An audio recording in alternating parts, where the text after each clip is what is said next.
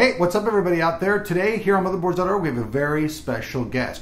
We have Alex Chang from over at MSI and he is their product rep. How's it going, Alex? Good. Yourself? Doing good, bro. So check it out. Today you brought over this brand new motherboard that you're supposed to like kick ass in the competition. And this is the new Z77 MPower board? Yes, it is.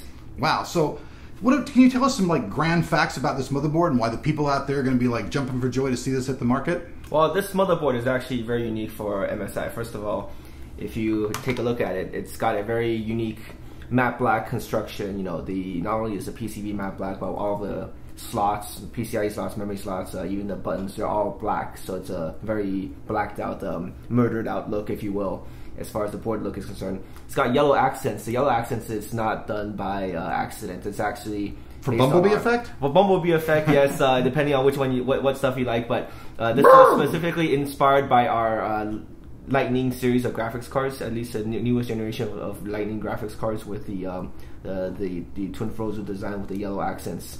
It was inspired by really the best overclocking, graphics cards, in the world when it comes to the visual aspect of it.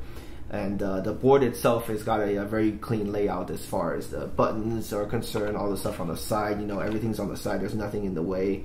And but really the biggest selling feature of this board, you can't even see. Every single board. It's invisible? It's invisible. It's invisible because it's not something that you could clearly see. It's not, Can the cameraman see it because they like work with extrasensorial type things? They probably could, but I have to explain the process. Okay. Every single board at the end of the assembly line basically has a Prime 95 CPU burn-in test or stress test done. If you think about how components are manufactured, or electronic stuff is manufactured, most of the stuff is they do a power-on test to see if it even, actually, sorry, let me take that back. They don't even do a power-on test. No, they don't. So they do a spot check, of grounding. Maybe they run power through the ATX power plug, make sure that there's power for the different slots, and that's about it. That's all they do. So for you guys that don't understand what he's saying, most motherboards, they make them in the manufacturer, they just check it for an electrical test. These guys actually put the motherboard onto a test bed, start it up, run it with Prime 95 for a day before shipping it out to you. So that must really help incur a low RMA count. Yeah. One of the key benefits, immediate benefits, is the fact that we make sure every board actually runs out of the box, right? Literally, yeah, something like that, But the other thing is, it's not just a regular default clock speed. We're actually using a 3770K running at a 4.6 gig overclock. So it's actually a fairly aggressive overclock when it comes to. So every single board is being overclocked and ran for 24 hours. Exactly. Exactly. Okay. So pretty much you're saying that people can almost guarantee an easy 4.6 then. Exactly. I mean, you can do a 4.6 fairly easy with most generalization. With most CPUs, there's no guarantee when it comes to overclocking. There's no 100% guarantee, I should say. But having said that, what we wanted to do with that test is ensure that every single board out of the box has as close to the optimal performance that we designed this board, for in terms of overclocking and performance. Well, let's talk about some of the features that people can see, because the design layout of this is a lot different, especially some of the stuff over on this side. So why don't you just start off and go around and explain some of the great features about this new Z77 Power Board. All right, the layout really is optimized for performance, and whether it be overclocking or video card, graphics gaming or whatnot. We have a 6-pin PCIe plug that's on this side of the board. We actually mounted on this side instead of the usual standard location, which is over here, because it's better for case mod, everything. Cable management, stuff like that. Plus graphics cards end up over here power plug wise. Right angle SATA connections and USB 3.0. We have our LED postcode here, our voltage checkpoints. These are pretty standard for all of the MSI enthusiast boards.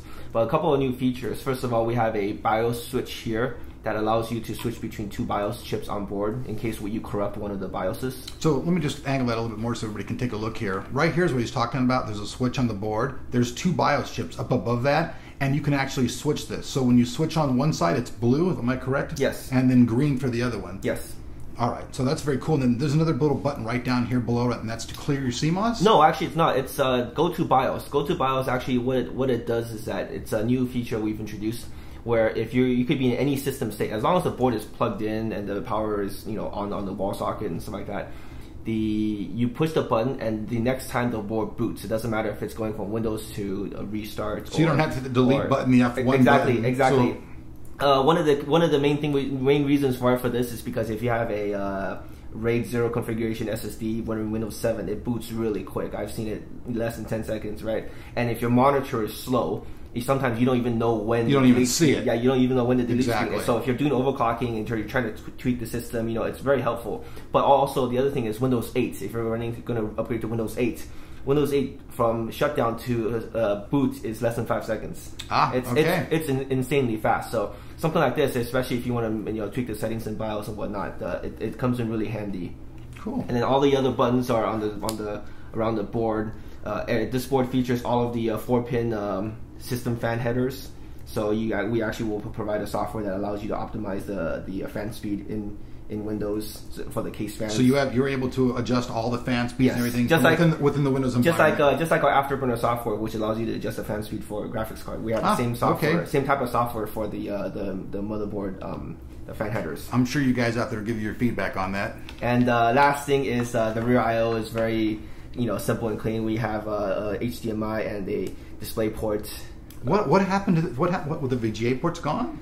VGA ports still available. Woo! But you just celebrate. It's better to use a display port anyways, because a display port adapter you can get multiple different types of outputs from there. Whereas VGA you're only limited to a certain amount of resolution, for example. Well, as long as you have the display port on there, then I'm pretty cool because that gives you the option of running high resolution or anything you want off that. So as long as you've got that and you've got an HDMI port, I think you've pretty much covered all the bases. So you can buy a $5 cable. And then we still have our PS2 port. This is kind of important for people that are really into gaming. Old school, but there's still a lot of benefits on the mechanical keyboards, right? USB still has limitations. And then lastly, the three things of note. You have your clear Cmos button here on the bottom here on the outside. So if you that's right here, folks. You gotta go see that. Here's the clear Cmos button. So if you wanted to clear Cmos button, you could press that. And then also Bluetooth and Wi-Fi. The Wi-Fi antenna is not shown here, but we also include a Wi-Fi antenna with this board. So this just unplugs and you have a high speed. Exactly.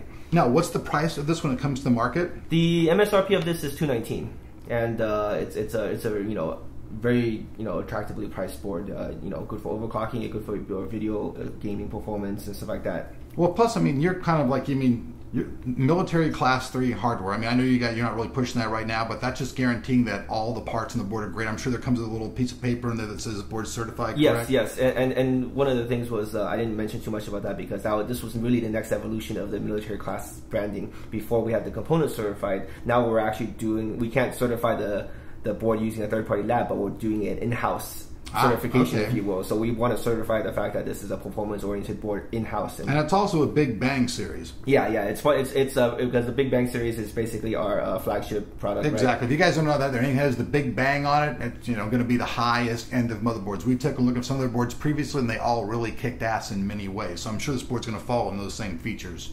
Yep. So that's about it as far as the overview of the board is concerned. Well, right on. Well, hey, folks, we're supposed to get this board next week. When we get the board, we'll give you guys the full unboxing, the features review again, and we'll give you a full benchmark review showing you how fast this board is, and we'll do some overclocking. We'll get Alex back here in the house again. See you guys later here once again on Motherboards.org.